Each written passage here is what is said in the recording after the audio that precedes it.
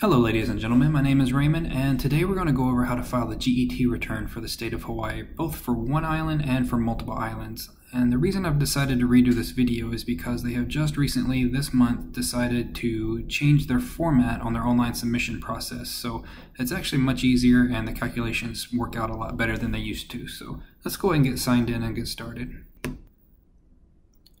Okay, for this video I'm going to use a real company that I work with real numbers.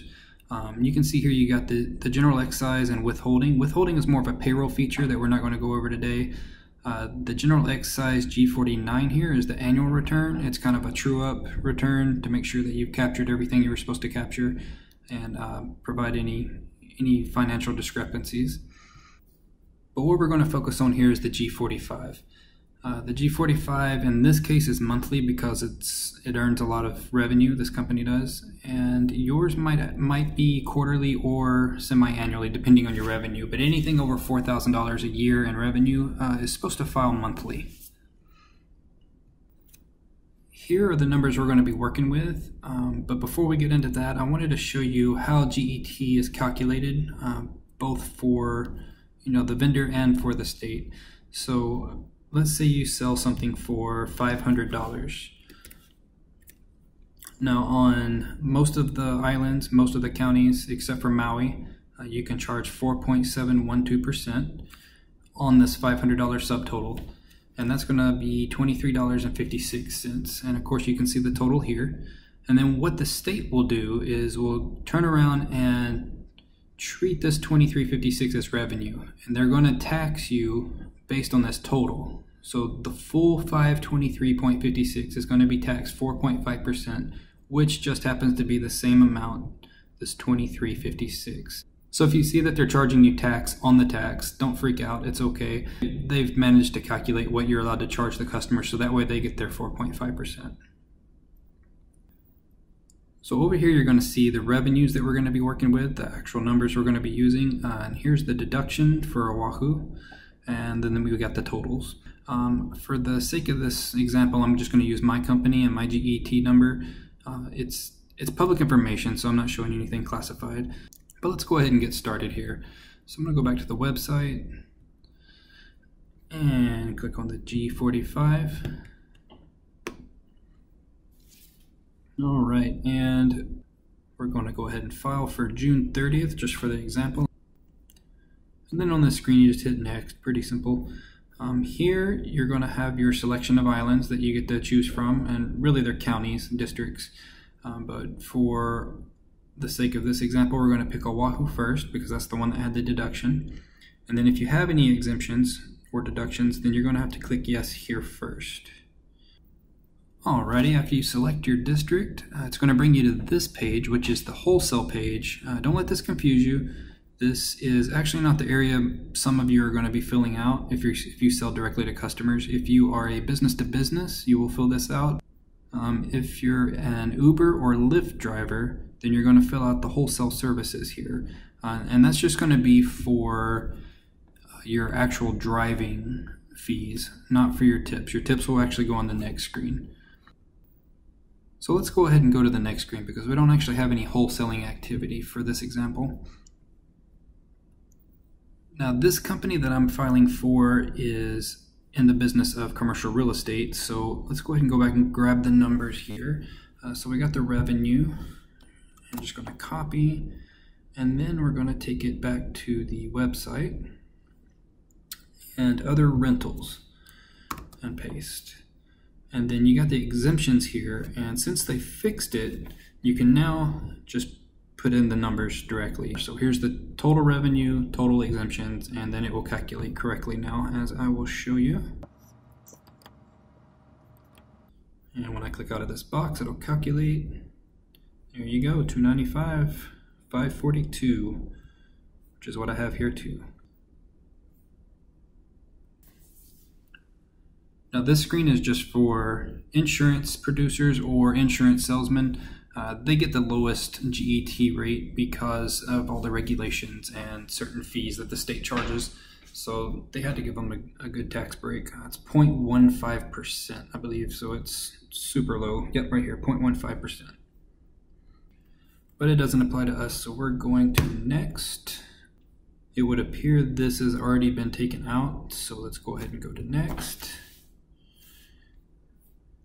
And here is where the exemption is. So when you have the exemption, you're going to have to fill out some information, let them know who's responsible for this exemption. In this case, it's going to be other rentals because that's the activity we use. Here I know to type in 16.5 because that's the sublease deduction.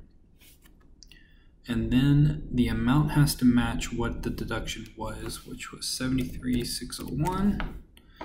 And then when you click out, it will grab the total here. You click next, and then it's going to ask for a little bit more information. So you're going to need the Hawaii tax ID number, which is the GE number, and then you're going to need the name and DBA name of the business.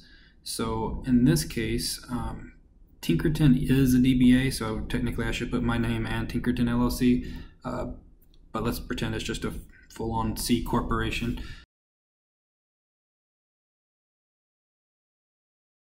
And next. All right, and now you're going to see the amount due and payable. That's going to be right here, the $13,299 in this case, and this is the full deduction, the $73,601. Then we're going to click next, and then what you're going to see is the amount due here in red, and you're going to see include ACH enabled bank account payment. You can hit yes if you want to, and you can fill out your bank information for an ACH payment. You can also submit without a payment, which will just file a paper return, but I wouldn't recommend doing that because it's too easy to forget, unless it's a zero return, of course. Save draft is what I'll usually do. This company requires that I print out a copy before I actually submit it. That way they can approve the payment. And what it will say is in a giant watermark diagonal across the page, it'll say stored instead of filed. After you file it, it'll say filed. So the watermark changes based on if you filed or not. All right, and since we went over the single island return, let's go back and go over the multiple island return. Yes. All right, G45.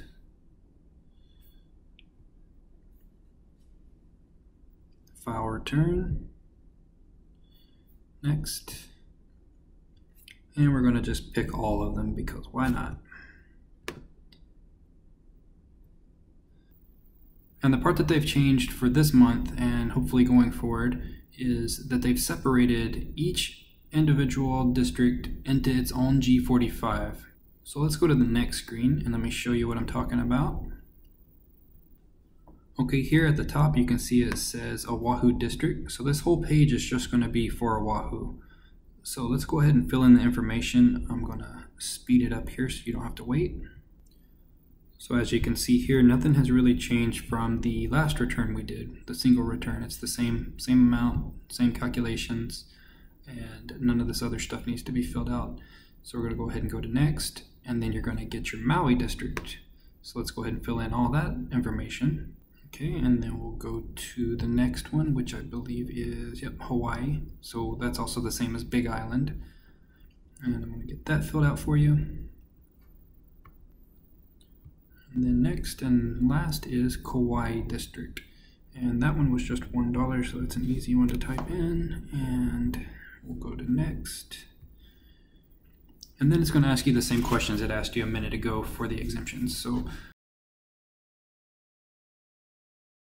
And we've got that filled in, so next. And then you will see the full return, $32,970.98 is what we're going to have to pay this month. Again, you're going to go in here and click next and scroll to the bottom, and then next. And we'll go ahead and click next. And normally we would save as a draft, just as I mentioned before. But since this is a test, I'm not going to use, Tinkerton and all that stuff, so I'm not going to file this. I'm going to go back, cancel out, because there's one more thing I want to show you. After you submit your payment, you submit for payment, all that good stuff, is you're going to want to verify that the payment was actually submitted with your return. Now when you submit payment, there is a feature where you can age it out and you can actually pay for a future date, set the date that you want it to pay for. Definitely don't want to set that past the 20th or the first business day after the 20th if the 20th falls on a holiday or, you know, a weekend.